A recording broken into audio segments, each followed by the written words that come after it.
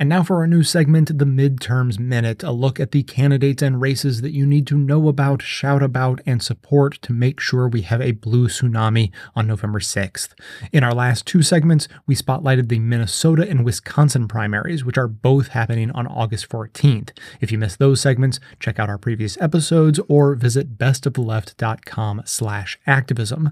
Today, we'll round out the August 14th primaries with spotlights on Connecticut and Vermont. As usual, we're going to throw a lot at you, so keep an ear out for your state or district and check the episode notes for more details. There's a competitive Democratic primary for governor in Connecticut. Businessman Ned Lamont is the state working family's party choice and is running on criminal justice reform and a $15 minimum wage.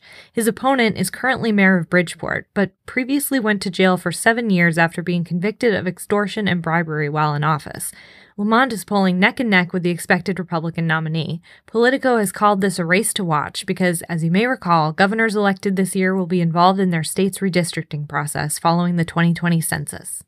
Connecticut's 5th District is another race where Republicans have a chance in November, and so the Democratic primary has been heated. But Jahana Hayes, the 2016 National Teacher of the Year, has grabbed national attention with her energy and inspiring life story. Unlike her opponent, she supports single-payer and has received endorsements that include the Working Families Party and AFL-CIO Connecticut. If she wins, she could become the first African-American to represent the state.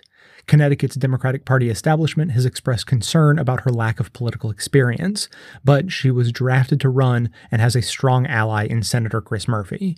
If you're a Connecticut resident, your voter registration, whether online, mailed, or in person, must be received by August 9th.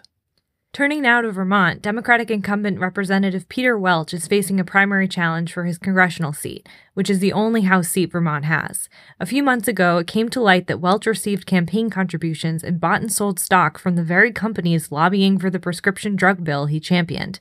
Thank goodness Vermonters have a choice.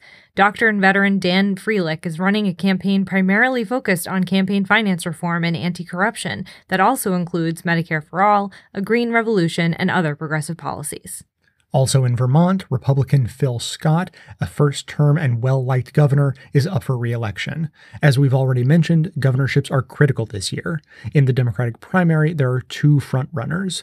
Christine Hellquist is the former CEO of the successful Vermont Electricity Cooperative. She's running on a progressive platform, touting her leadership experience in utilities, and her campaign is the first ever in Vermont to organize a union contract with campaign staff. If she won in November, she would also be the first openly transgender governor in the country. Environmentalist James Ellers is the other primary frontrunner. He's also running on progressive policies, although the self-proclaimed provocateur has some strange tweets about unions and abortion in the past. He says his views have evolved since then, and the AFL-CIO has endorsed him. It's also worth noting that a 13-year-old, Ethan Sonborn, is another legitimate candidate in the primary race. Though he likely won't win, he's taking his campaign very seriously with a message that is all about inspiring young people to get politically engaged. And finally, Vermont Senator Bernie Sanders, the most well-liked politician in the country, is facing two primary opponents.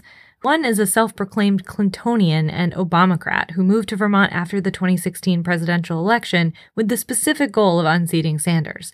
The other is a farmer running as an independent with a focus on fighting climate change. He says he likes Bernie, but is concerned that his focus is too national and that he'll leave the office to run for president again in 2020. If you're a Vermont resident, early voting has already begun, and you must be registered by primary day, August 14th, to vote in the primaries. We want to emphasize registration cutoff dates and absentee ballot request and submission dates are different for each state, sometimes even each county. We highly suggest reviewing your state's information and voter ID law restrictions at rockthevote.org as soon as possible to ensure you are able to vote in both the primaries and general elections. We know you heard a lot of names and dates today, but we hope you'll take a moment to check out the segment notes, which include all of the links to this information, as well as additional resources. And today's Midterms Minute, just like every activism segment we produce, is archived and organized under the Activism tab at bestoftheleft.com. So if building the bluest of blue waves is important to you, be sure to hit the share buttons to spread the word about supporting progressive candidates across the country via social media so that others in your network can spread the word too.